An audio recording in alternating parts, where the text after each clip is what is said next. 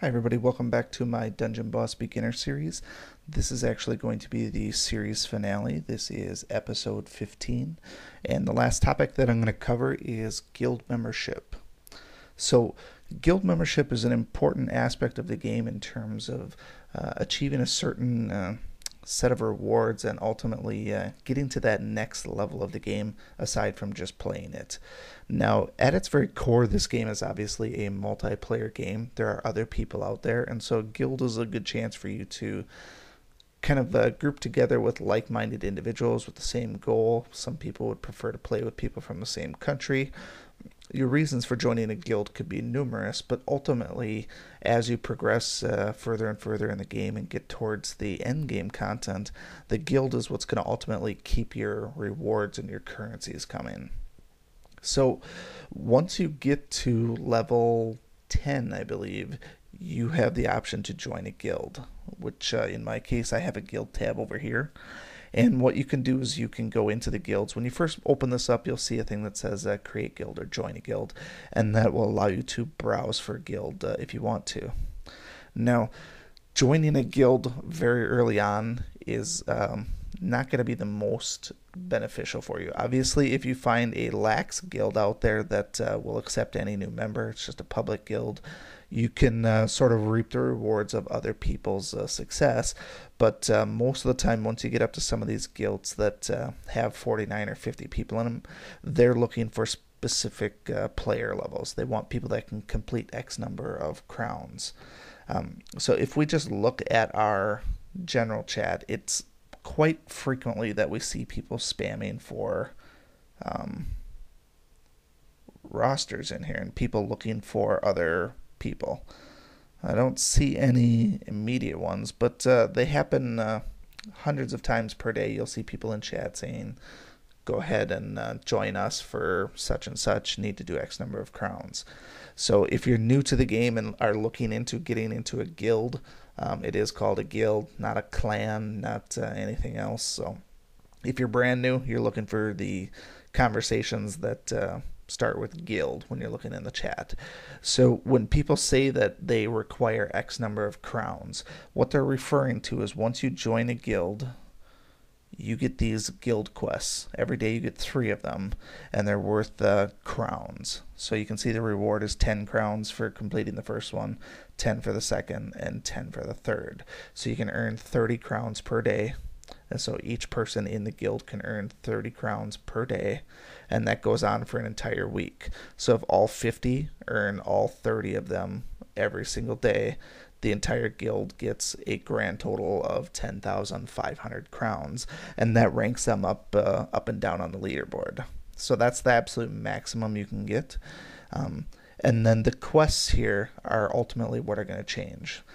So if you're looking at getting into a guild, a lot of people can usually get at least 10 of the crowns per day. And that's because almost everybody is always going to have something like this one here, Fate of the Zeta.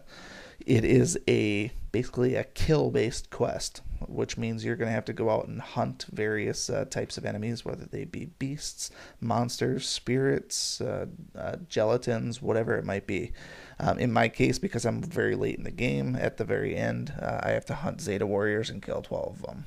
This one here, pretty much everybody gets one of these per day, and almost everybody can get 10 crowns per day then.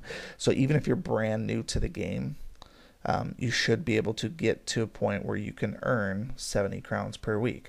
And you might even see some guilds saying, we're looking for people that can achieve 70 crowns per week, or maybe 100, just to take it to that next step. And so ultimately what these do, when we go out to our guild menu, like I said, these are for your leaderboard. So if we look at the leaderboard, we can see the guild crowns earned, and then ultimately out here you're looking at the rewards. So the purpose of joining a guild is so you can cash in on these rewards. Now, I wouldn't expect to get into a top tier guild that's going to crack the top 10 here, however many you're looking at getting, until you're very, very late in the game, probably level 65 or higher. And that's just because some of the quests are harder than others. For people that are just level 10, you're going to have a hard time beating the Tower of Ponage quests, and actually you probably won't even get those because your tower won't be open. But for a lot of mid-level players, getting past the level 7 and level 10 of the tower quest is really difficult. So it's hard for them to commit to a full 210 trophies per week. It's just not feasible for some levels. And even then, some of the other ones are difficult as well. So what they do is they say, well, we're requiring 100 trophies per week. If you have 100 trophies per week and you have your entire guild filled with 50 people, that's basically 5,000 total trophies. So what that's going to earn you then is, if you can achieve 5,000 total trophies, you want to scroll through here until you can find something that hits your level. So if you can earn 5,000 trophies per week, you're going to get some gems, you're going to get some stamina, and you're going to get some tokens, and you'll get some raid tickets. And these values only go up as you get further along. So the best guilds are obviously going to get a maximum amount. So now this isn't a true ranking system. Any number of guilds can get ranked number 1. So if you get the maximum number of crowns, you get tied for first place. That's just how it goes. Every guild after that does not get ranked down by dozens and dozens. They'll just get the number 2 rank, and so on and so forth. So the actual hero token in here will change from time to time. Usually it's on about I would say about a 2-month rotation. So right now we have Hagrim tokens in here, which a lot of my guild and other elite players are thinking that it's absolutely worthless. Personally, I think there's going to be a serious dwarf buff coming, and I'm anticipating a strong dwarf team is going to be on its way with maybe a little bit of reworking. One of the things that I wanted to mention in here is the reason that people used to want to get to the top 10 guilds, which is what you're going to see for the rewards here, which is just above 10,000. If you can get to the top 10, there's a ton of gems available. These used to be actually heroic summons. So if you're new to the game, you're never going to experience that again. But basically what it amounted to was people getting sort of freebies, when that was kind of an unintended side effect after they morphed the game into basically a new era. And that era was basically rune crafting. So if you're familiar with the runes, essentially that's a good gem sink for you. And what was happening is, instead of people spending their gems on heroic summons or even the times 10 summons, they had banked tons and tons and tons of these from their guilds. And I at one point had probably saved probably 3 times 10 summons worth of summons. And so at the number 1 guild spot, we used to get 5 heroic summons per. So every 2 weeks, you'd have a times 10 summon. So over the course of 6 weeks, I saved every one. And then a new hero comes out, and you're able to use 3 of those times 10 summons and get all those free tokens. So you have some people that are in really high performing guilds that are banking these summons over and over and over and over and over. And then a brand new hero comes out, and then boom, they're 6-starred without even trying. And the developers are noticing things like that. So what they do is they say, well, why don't we give a gem bonus instead? Because now these gems aren't just for heroic summons and VIP summons. They're actually going to go for rune costs as well. And they'll find that people are going to be spending more of these than if they were just doing the summons. The only gripe that I have about this is they did not make it equivalent substitution. Because we used to get 5 heroic summons, that's basically the equivalent of 1,500 gems, and we're only getting 1,100, which is kind of a bummer. Now, they did throw in raid tickets. To get 12 raid tickets, that actually will add a couple hundred more gems on here, so it turns out to be probably close to 1,500 total gems. But it's just they didn't give you the full gems for it and said, well, we're going to give you some raid tickets and this, and the overall value is roughly the same. But that's how that's kind of changed. So the other benefits of joining a guild, obviously the rewards are first and foremost what you're going to be trying to go for. So if you can get yourself into a 8, 9, or even 10,000 guild at some point, that's going to be your ultimate goal. If you're lucky, you can get into one of those top tier guilds that finishes top 1, 2, 3. But it's going to be challenging to get into those without some serious hero roster and power behind you. So one of the other things that you can use a guild for, and I recommend this for all new players, even if your guild is absolutely terrible, and you only have 5 of you in it, it's still better than nothing. And what you can use it for is your chat menu. So you can go into the guild here, and it might be something like, most of it's going to be filled with little things here that says, what's actually going on from the guild master, if there's notes or anything like that. But you can use guild chats to say something like, how can we beat this team? So something like this is something you might see now. Anyone have a team to beat Koros, for example?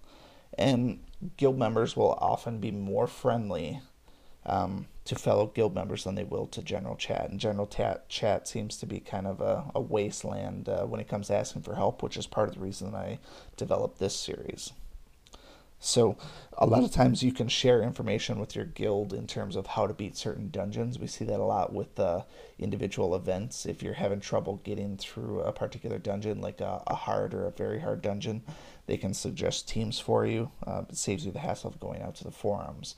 They can also help you get through just various event quests that you maybe don't know what to actually do. So it doesn't have anything as far as friend heroes as a benefit, but a lot of people will add their individual guild members. You can see I have a few Justice League people out here as my friends, so a lot of people will find guild members as their friends as well. So overall, it's a great place to join a small community and get assistance in the game as you're progressing. A lot of the best guilds will have counterpart guilds that are sort of starter guilds, because obviously not everybody can just jump right into a max tier guild. But a lot of the best guilds will have lower guilds where you can kind of start out and get your feet wet, and as you progress, maybe they move you up to a little bit better one. You start getting better and better rewards, which is really why I suggest trying to find a guild early on. You'll be, once you get to the point where you know you can finish the number of quests, if you can get all 210 crowns per week, you're going to have a lot better pick as far as what guilds to join. And you will see people requesting membership all over the place. So if you see somebody spamming for it and you can meet the crown requirements for it, definitely take a look at it and see if it's a good fit for you, and hopefully reap the rewards. So there's not really much else we can talk about as far as guilds go. So what I'd like to just mention at this point here, again, this is the last episode of my Dungeon Boss Beginner series. For those of you that stuck around for the entire series, I do thank you. The whole purpose of this is to help out new players and just help them get a foothold in the game.